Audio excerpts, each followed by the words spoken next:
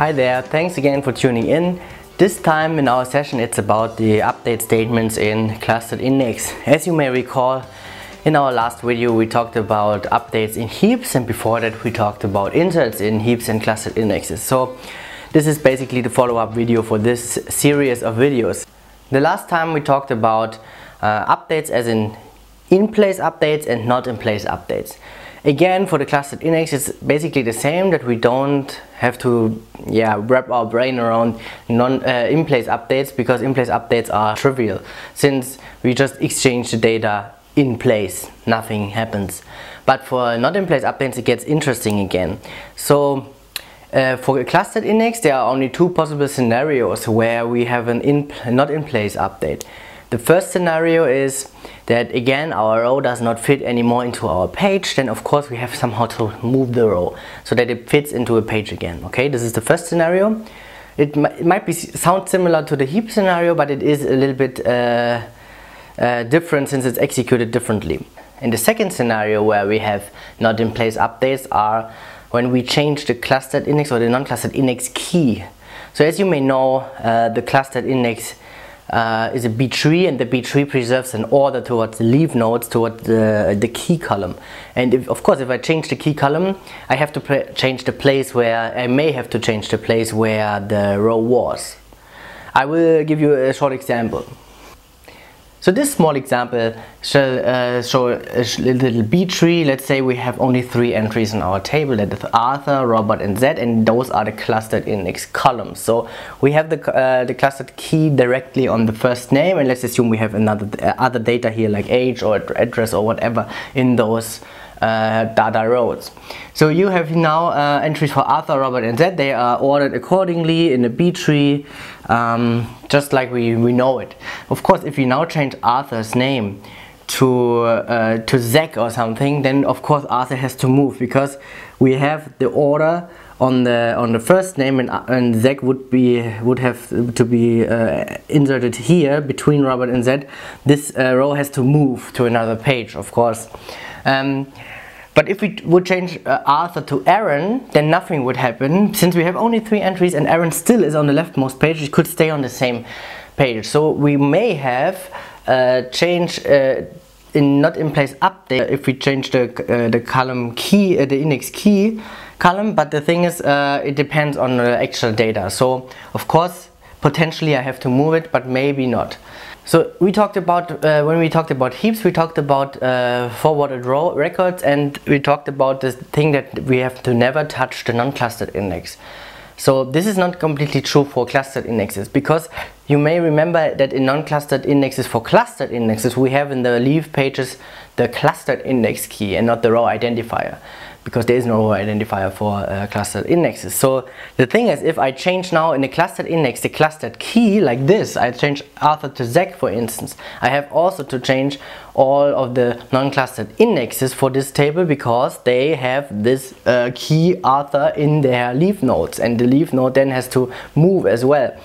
Because of that behavior, when we change the clustered index columns, all the non-clustered indexes have to change. We want to have the clustered index key columns as narrow as possible. We want to have them as non-volatile as possible. So ideally they don't change at all, they cannot change. And also we want to have it as sequential as possible, because we want the B tree to grow to the right and not to grow in between, to avoid page splits. If you don't know anything about page splits, watch my other video about clustered indexes and inserts into it. But for this session, that's what we want to have ideally for a clustered index key. So now let's talk a little bit about how are non-in-place updates actually performed in a clustered index. Okay, so as we know, short recap, we only have non-in-place updates if we change the index key, or if we change variable length columns to an extent that the row does not fit into the page anymore. So SQL Server for those cases creates a list of delete and insert statements for non-in-place updates. So in this short example we have a table A, and we have for the table A 2 columns: the ID column, that is the clustered index key column, and a value column. And as you can see here we have those entries, and let's assume now we want to create an update statement like update A set ID equals ID plus 1. if we have this simple statement, then SQL Server would now create a list of insert and delete statements.